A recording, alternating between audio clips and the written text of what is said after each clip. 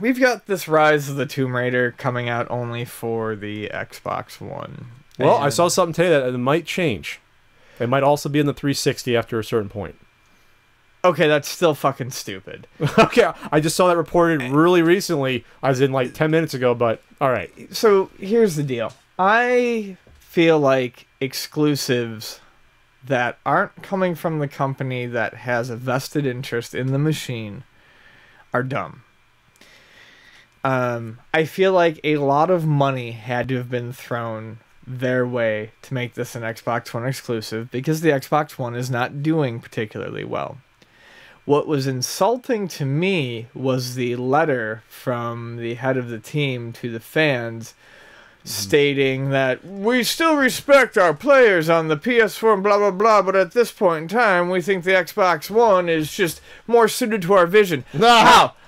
Both systems are basically essentially the same. The PS4 actually runs slightly better. So how is it better suited? Because you got a lot of fucking money?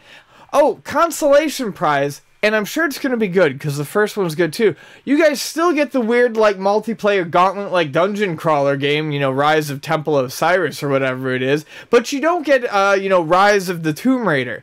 And I don't really have a whole lot more to say on it other than that. It's ridiculous to just purposely limit yourself to one console. I guess the money the publishers got paid for it to be exclusive to Microsoft, they felt outweighed the sales they were going to get on the PlayStation and the PC. Because the PC's assed out too, which is a real shame because when you think of the history of Tomb Raider, it was huge on PCs in the mid to late 90s. Sure was. It was absolutely... You might think, oh yeah, in your mind you're like, oh, PlayStation? No. PC, it was fucking huge. Yeah. You always saw those games come out the same day. At least when I went to Comp USA or Computer City, you always saw those weirdly shaped, you know, Tomb Raider boxes. Yeah. You always saw that.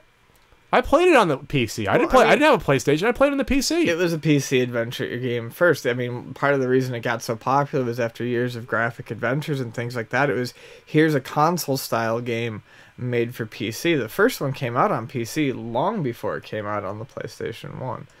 But yeah, it's just, it's ridiculous, and I just find the whole tone, look, if you can't explain why your game is system exclusive without coming off sounding like a fucking douchebag, then don't. I like how he says, we consider you, this is, what was this, Daryl Gallagher, the Crystal Dynamics head of studios. We consider you all to be the lifeblood of Tomb Raider. No, you don't, because if you considered that, you wouldn't have, maybe... You wouldn't cut it off to like 10 to 15% of your audience. Right. The game. It doesn't make any freaking sense at all. No. So I mean, really, there's nothing more to say other than his mouth is full of feces and they are falling out every time he opens them. And this is, like you said, this is like a AAA title, right? This isn't a small. No, this is a big deal. When we talked about this initially, I thought you were just talking. I didn't even know that this was in the works. I thought you were just talking about the little the download game, which. By all means, the first one was really fun. My friend Art loved that one.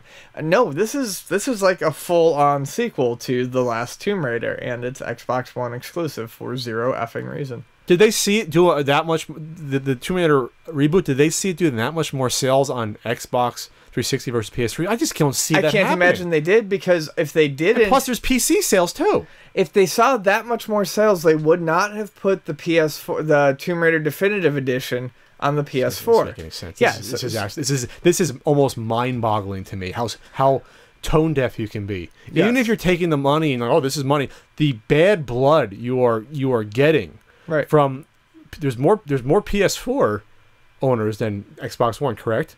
But there's also a hell of a lot more PC owners than Xbox One. I don't play Tomb Raider, but I'm not buying it anyway.